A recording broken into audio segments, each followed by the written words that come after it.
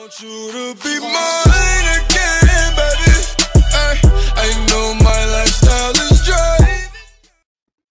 Hello YouTube, it is Darth01 here, and I'm doing a tutorial on how to make an awesome intro using Windows Movie Maker. So the first step is going to YouTube and finding a template by typing in Windows Movie Maker intro templates.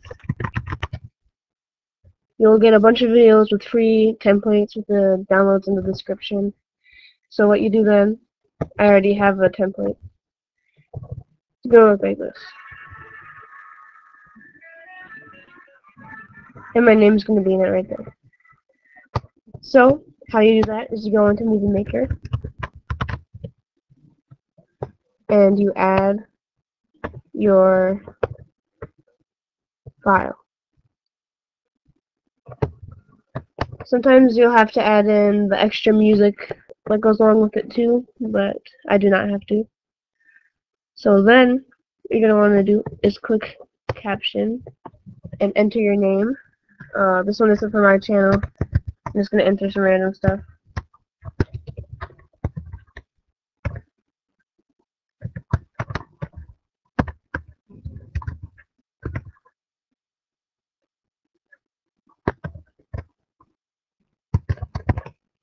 Okay.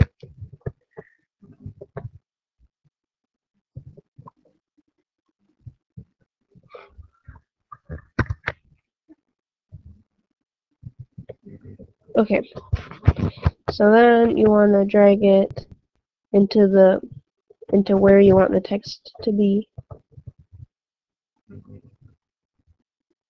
and change the font and the text, and just basically edit text like you normally would. Gonna make it black with a yellow outline. There. So this part right here will really improve your intro if you use these effects.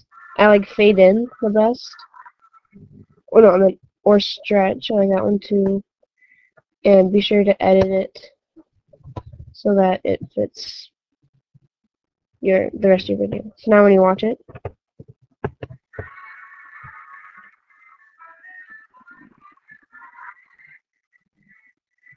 look like that.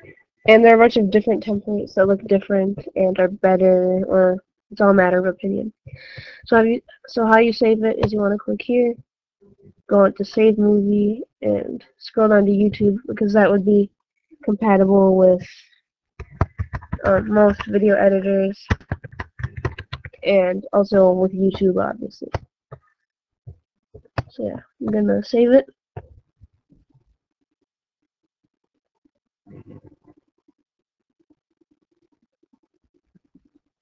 And then yeah, so here is what the intro looks like.